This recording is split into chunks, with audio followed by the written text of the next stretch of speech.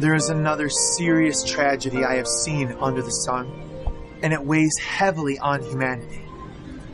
God gives some people great wealth and honor and everything they could ever want, but then He doesn't give them the chance to enjoy these things. They die, and someone else, even a stranger, ends up enjoying their wealth. This is meaningless. A sickening tragedy. A man might have 100 children and live to be very old, but if he finds no satisfaction in life and doesn't even get a decent burial, it would have been better if he was born dead. His birth would have been meaningless, and he would have ended in darkness. He wouldn't have even had a name, and he wouldn't have seen the sun or even known its existence. Yet he would have had more peace than in growing up to be an unhappy man. He might live 1,000 years twice over, but still not find contentment. And since he must die like everyone else, well, what's the use? All people spend their lives scratching for food, but they never seem to have enough. So are wise people really better off than fools? Do poor people gain anything by being wise and knowing how to act in front of others? Enjoy what you have rather than desiring what you don't have. Just dreaming about nice things is meaningless. It's like chasing the wind. Everything has already been decided. It was known long ago what each person would be. So there's no use in arguing with God about your destiny. The more words you speak, the less they mean. So what good are they?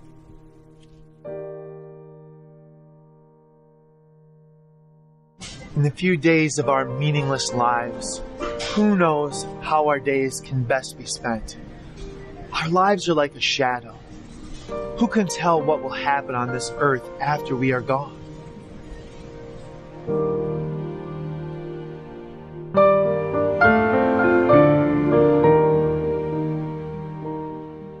Hey, welcome to the 5th week of our verse-by-verse series of Ecclesiastes. So look, here we are. We're really at our halfway point through this journey. And here in chapter 5 and in chapter 6, Solomon now turns his attention to another very serious trap that he sees in the world.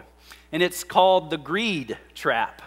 And when people fall into the greed trap, it's often very hard to climb out. Now, before we dive into the text today, I want to make a very quick disclaimer. Make sure you hear what I'm about to say. It's something I've actually said a few times during this series. As we read this part of Scripture today, we need to make sure we understand that there is nothing wrong with having money. There's nothing wrong with having money. There's nothing wrong with working hard. In fact, just a few weeks ago, Solomon reminded us that we are to work hard in life. Remember, you're not supposed to sit in your parents' basement and eat Doritos and watch ESPN. You remember that? We talked about that. You're supposed to work hard. There's nothing wrong with working hard. You're supposed to go out and work hard for the glory of God. There's nothing wrong with that. There's nothing wrong with earning a good salary. There's nothing wrong then with enjoying the things that you can buy with the money that you have. There's nothing wrong with having a nice house, a nice car. There's nothing wrong with going on great vacations. Look, if God has blessed you with these things, then you need to enjoy the things that God has given you to their fullest. There's nothing wrong with having these things in life.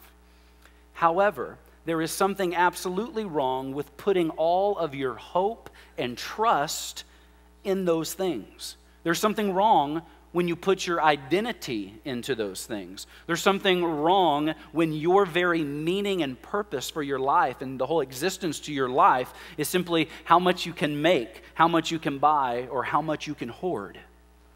So there's nothing wrong with having money. Make sure you put today's scripture in context. There's nothing wrong with having money, but there's absolutely something wrong with being greedy. You see, when your life goal is to simply have more and more and more, you're going to do anything and everything you can to get more and more and more. And what King Solomon is saying today is that when your heart is greedy, prepare to fall into the greed trap, where you're actually going to be further away from heaven and closer to hell. Now look, let me explain something to you. This is exactly what happened to Satan. He was one of the most beautiful angels in heaven, if you know the story. One of the most beautiful angels in heaven. He was actually given one of the highest levels of leadership. But do you remember what happened to him? He became greedy. He wanted more. He wanted to actually become God. He wanted all the other angels to worship him. You see, Satan got greedy for power and prestige, and he wanted everything for himself. He wanted everything that God created. Now, if you remember, things didn't really turn out very well for Satan, and greed became the driving force of his life. So let me say this to you. When greed becomes the driving force of your life, things aren't going to turn out well for you either. And that's exactly what King Solomon says at the end of chapter 4, halfway through 5, and chapter 6. So let's get started. Let's look at what King Solomon has to say today. First, in chapter 4, for what's going to happen when you become greedy for power and prestige. Here's Ecclesiastes 4, 13 through 16. It is better to be a poor but wise youth than an old and foolish king who refuses all advice. Such a youth could rise from poverty and succeed. He might even become king, though he's been in prison. But then, everyone rushes to the side of yet another youth who replaces him. Endless crowds stand around him, but then another generation grows up and rejects him too. So it is all meaningless, like chasing the wind. Let's dive into this a little bit. Look, King Solomon is saying that you can spend your entire life trying to gain power and prestige. But for some people, once you finally attain it, well, you might just get replaced with someone newer or younger or more popular. And Solomon is reminding us that everyone is replaceable. It's not something we like to hear, but we're all replaceable. Now look, regardless of how you perceive yourself, the world's going to continue on without you, right? We're all replaceable. There's always someone waiting in the wing. There's always someone with just as much talent as you, just as much wisdom as you, just as much business savvy as you. And Solomon is saying, look, if your purpose or meaning in life is simply just to gain as much power and control as you can, then at some point, you're probably going to experience a pretty big letdown when that power and control and prestige is removed from your life. And look, he's saying that your life is going to be meaningless and pointless if greed and power and prestige, if that sort of becomes your life's anthem song, if it sort of becomes the flag you wave in the wind, right? Or if it becomes the very fabric of your identity as a person. You see, being greedy for power and prestige, Solomon is saying, is meaningless. It's like chasing the wind. Friends, if God has put you in a position of power or authority, then you need to hold that power in balance with your love and devotion to God. They need to be balanced. Never let the power and authority that you've been given define who you are. Because you see, God can give, but if you get too greedy, guess what? God can also take away. Now in chapter 5, Solomon continues to talk about the consequences of being greedy for power and prestige. In fact, he offers up kind of some nasty consequences to a person who says, yes, my life goal is only going to be, however I can be as powerful as I can be. He's got some pretty devastating consequences. Let's look at this. Ecclesiastes 5, 8 through 9. Don't be surprised if you see a poor person being oppressed by the powerful, and if justice is being miscarried throughout the land. For every official is under orders from higher up, and matters of justice get lost in red tape and bureaucracy. Even the king milks the land for his own profit. So what does that mean? All right, so here's the reality. Here's what King Solomon is saying. When you fall deep into what we're calling sort of this greed trap, when you fall deep into the greed trap, you really can no longer see right from wrong, because your only concern in life becomes how you want to get more, right? How you want more authority, more power, more prestige, more control.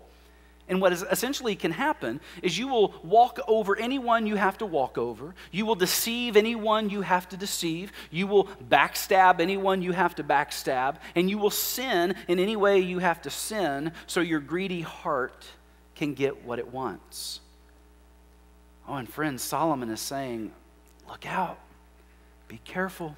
Be very careful in your pursuit of power and prestige, because there are some devastating effects for those with greedy hearts.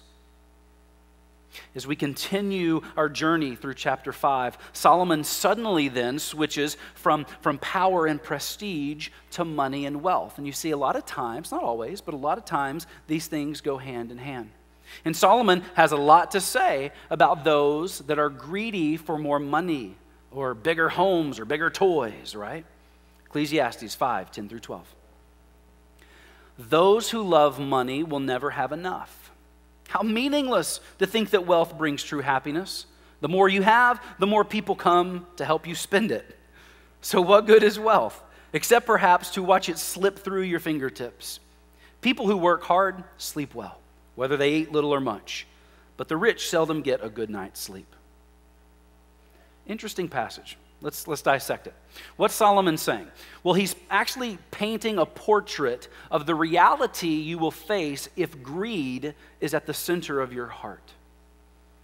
When my life is filled with greed, I will, number one, never be satisfied.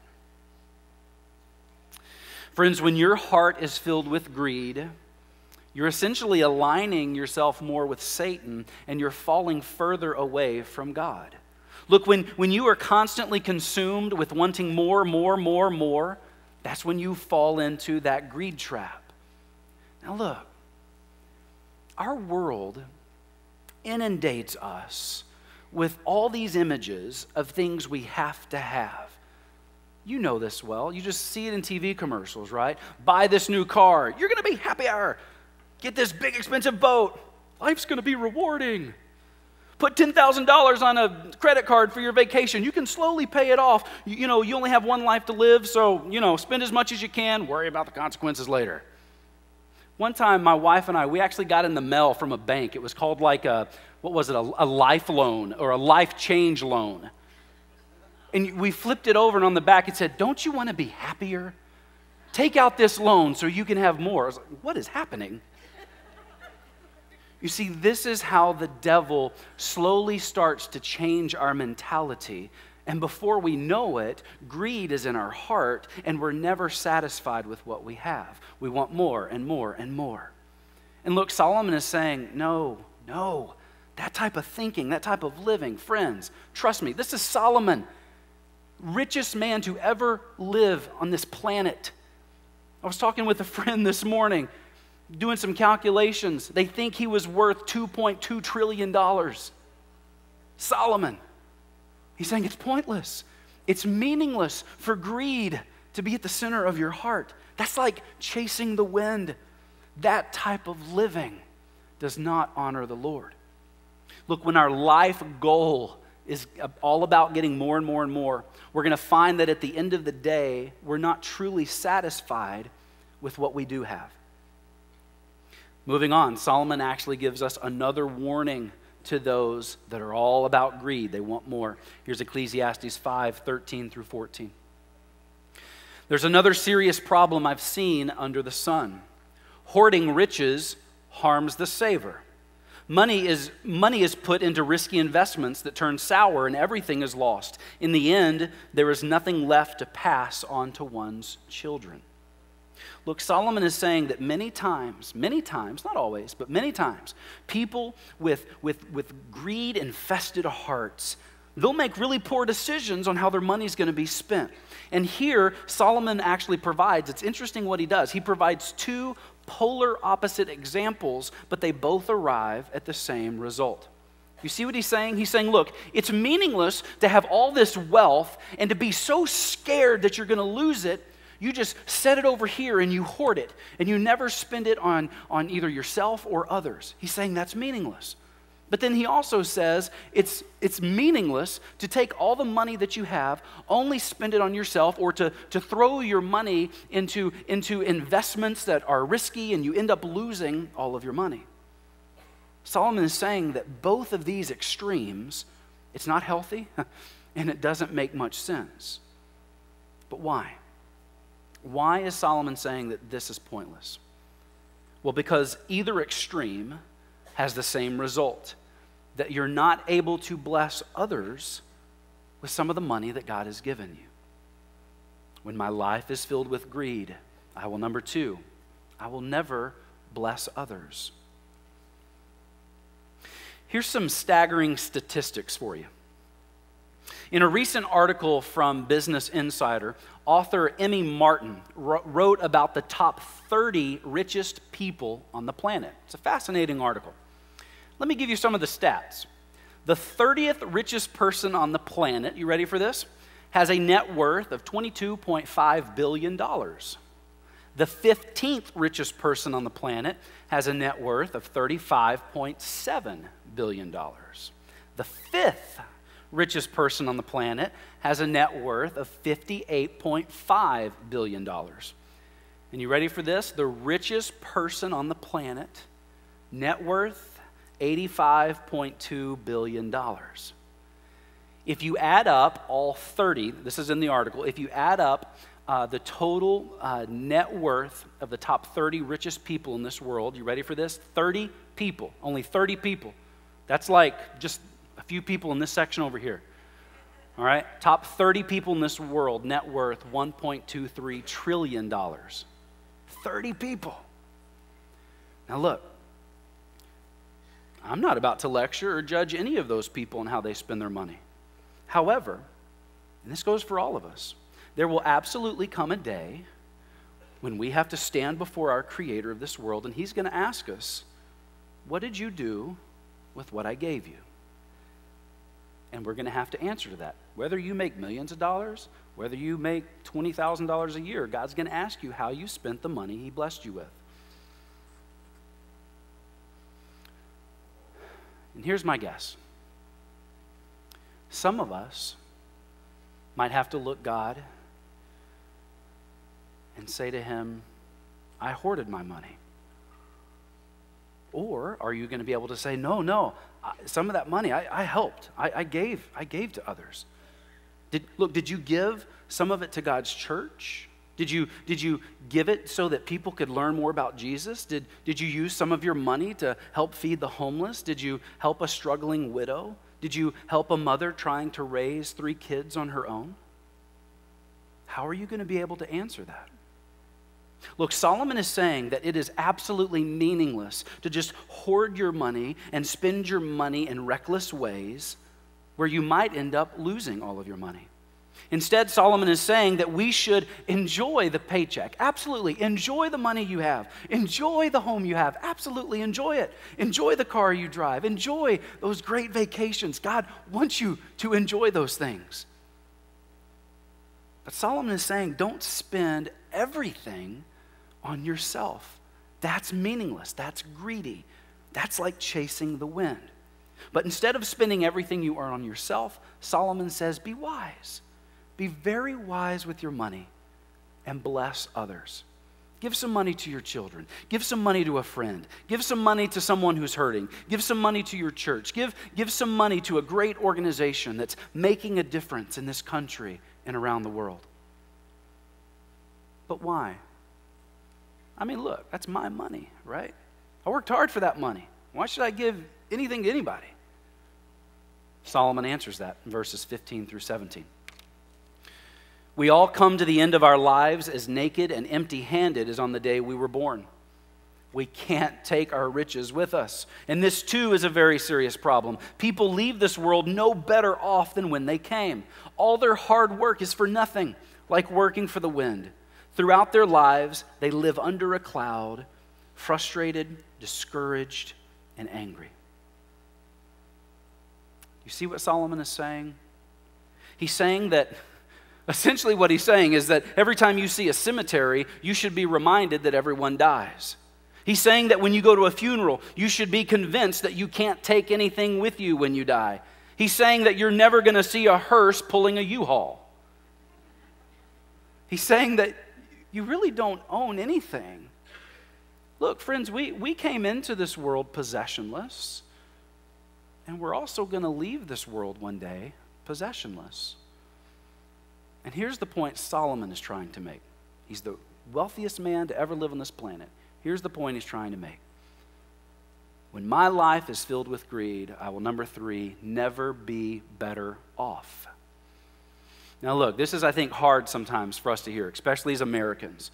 But there is a common lie that Satan tries to tell each of us. And for most Americans, this lie is always ringing in our ears, right? It's the lie that says, oh, if only I made more money, then I'd be better off. If only I had a bigger house, yeah, I'd be better off. If only I had that nicer car, I'd be better off. Now look, you don't have to agree with what I just said. It's okay if you don't. You can agree with me, you can disagree. But the reality is not going to change. That type of thinking is a lie from the enemy. It's plain and simple. You see, Satan has deceived us into thinking that once we get more money, once we get more stuff, then we're going to be better off and we're going to be so much happier.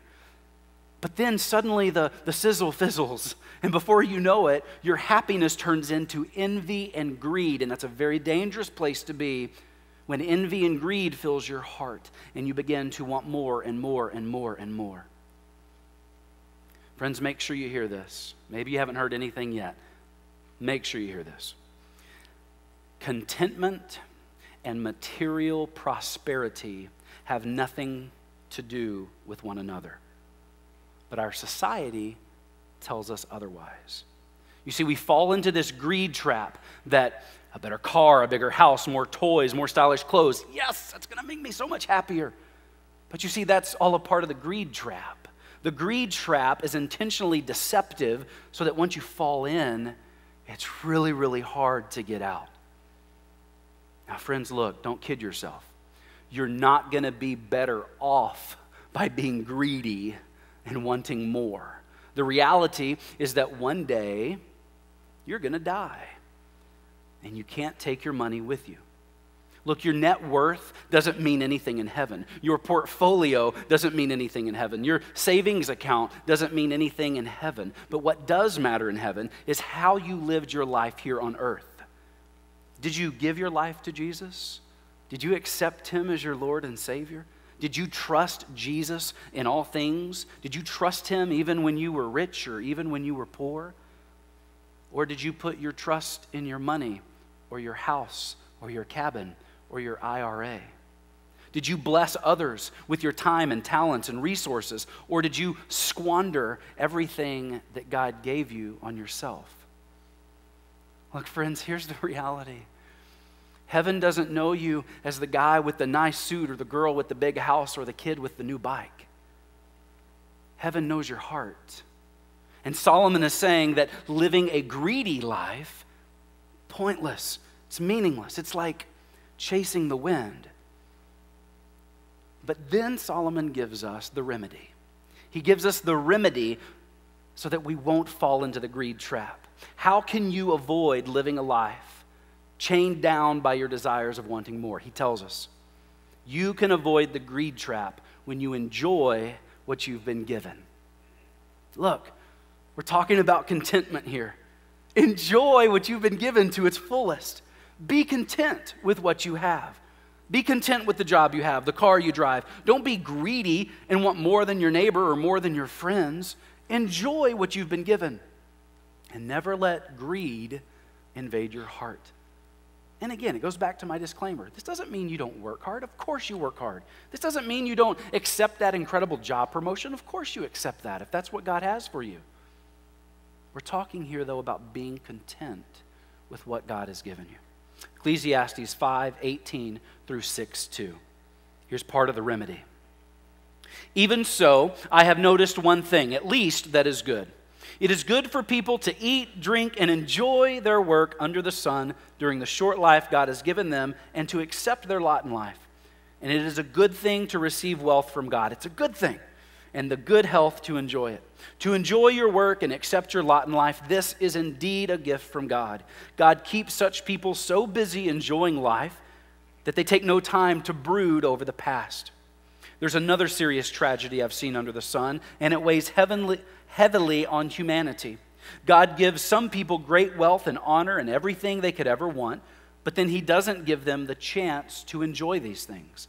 They die, and someone else, even a stranger, ends up enjoying their wealth. This is meaningless and a sickening tragedy. Friends, this kind of goes back to last week's message. If you remember when we talked about that guy at the age of 41 who died, right? And he spent his whole life trying to earn more and more and more, and he completely left his family in the dust, and he ended up dying. This is kind of what this passage is saying. It's like, what was the point? What was the point? He worked so hard, he never enjoyed the money he made, he never enjoyed his family, and he ended up dying.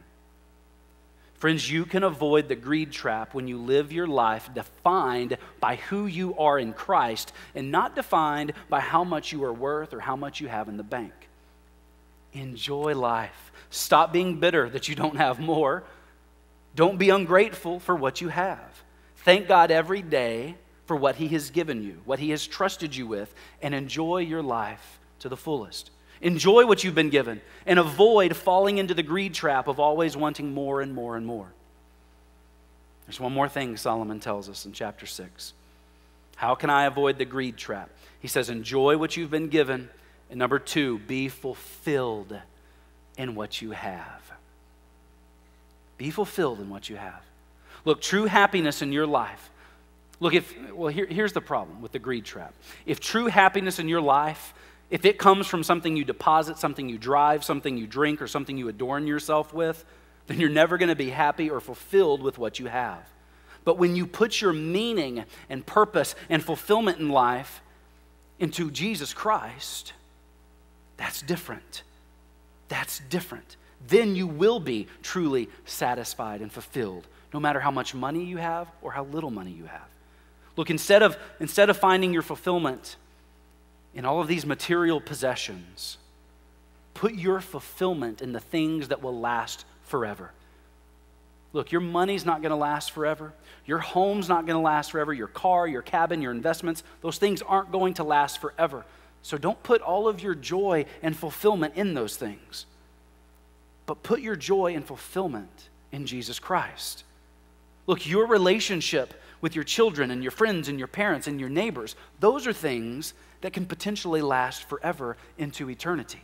Put your joy and satisfaction in those things. Stop being greedy for power and wealth and start investing into the things that actually bring about everlasting fulfillment in this life and the life to come. Ecclesiastes 6, 7 through 9. All people spend their life scratching for food, but they never seem to have enough. So are wise people really better off than fools? Do poor people gain anything by being wise and knowing how to act in front of others? Enjoy what you have rather than desiring what you don't have. Just dreaming about nice things is meaningless. It's like chasing the wind. Friends, here's the bottom line from chapter 5 and 6. The only thing that will truly satisfy you in this world is a relationship with Jesus Christ. It's the only thing.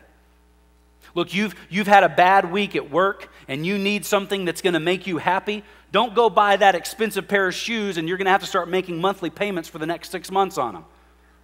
Instead of new shoes, try Jesus. Look, after having a challenging phone call with your ex, don't binge on nachos and Netflix. Try Jesus. When waves of storms and trials come crashing into your life, don't fall for the lie that more money, more property, more vacations will turn your sadness into celebration. You see, the only thing, no matter what situation you face, the only thing that will bring satisfaction and fulfillment in every season and cycle of life is Jesus. And that's what King Solomon is saying. Let's pray. Heavenly Father, we thank you for the truth of your word here today. Father, we thank you for the ways that you have blessed us. Father, we know that there's a lot of people here today. And there's people here who by worldly standards, we have lots and lots of money. There's people here who hardly have anything to their name, and they're barely getting by. But God, your word encourages us to enjoy what we do have. Don't become bitter. Don't become angry at the things that we want or the things we don't have. Allow us to enjoy what you have given us. But furthermore, allow us to experience true happiness and satisfaction in you. In you. Father, I want to pray now for those here today. Maybe they've spent a lifetime trying to find happiness. Maybe they've tried finding happiness in more money, in more homes or more cars or wealth or more power, more prestige. And maybe there's some people here today who are exhausted because they realize that those things won't bring true happiness and fulfillment. And so, God, I pray right now for those who are here and they know, yes, it's time for Jesus. It's time for me to be truly satisfied and fulfilled through Jesus. For those here, I want to encourage you, just pray this prayer along with me. Just simply say, Heavenly Father, I need you. I'm tired of trying to find meaning and purpose in worldly pleasures. And so today, Jesus, I put my anchor and hope in you. I want to live for you. I want to die for you. I want to be forever yours. And so, Jesus, I accept you. I ask you to come into my heart and into my life. And I pray, Lord, that this day would be a turning point for my faith. Hey, if you just prayed that with heads still bowed, eyes closed, would you just raise your hand? Let us know that you prayed that. Amen, amen, amen. Praise God, praise God, praise God. Amen. Jesus, thank you. And now, Jesus, we welcome these new believers home.